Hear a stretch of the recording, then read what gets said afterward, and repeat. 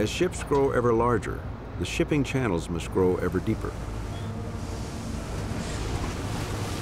In the 20th century, the dredge material of the Oakland estuary was used to fill in the tidal lands surrounding the estuary.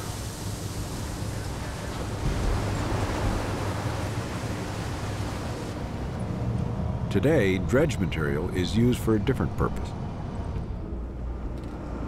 As part of the Hamilton Wetlands Restoration Project, it has moved 20 miles by barge and pipeline to Hamilton Field, a former Air Force base built on subsided baylands along San Pablo Bay.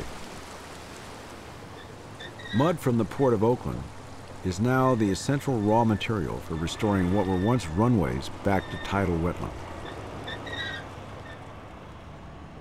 We've got a number of places around the bay that have significant depressions like this one, where we're 5 to 15 feet below sea level due to diking of the bay in the past history. And so we're raising the elevation using dredge material. It gets it up to marsh plain elevation, and then plants start to regrow in the area, and we rebuild marsh much quicker than we would be if we weren't using dredge materials. We're basically taking it from one place, putting it in another, restoring the marshes that were there, and improving water quality in the bay at the same time.